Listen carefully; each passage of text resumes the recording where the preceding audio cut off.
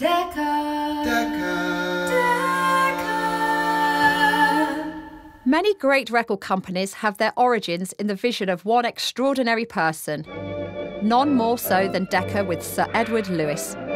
Born in 1900 in Derby, Lewis was a successful stockbroker with a long-held ambition to bring music to the masses. And in 1928, his firm became involved in the financing of the Decca Gramophone Company Limited. With Sir Edward Lewis now at the helm, the company issued its first discs in the summer of 1929 and launched with the slogan, "Every Decca artiste is one of the best."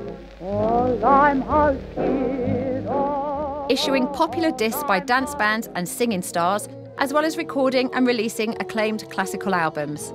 Lewis also opened a branch of Decca in America, which revolutionised the US music business with a signing of superstars such as Bing Crosby and Judy Garland. Sometimes I wonder why I spend the lonely night dreaming. Edward Lewis's desire that Decca was at the forefront of technological advances ensured that some of the finest classical recordings of all time have been made.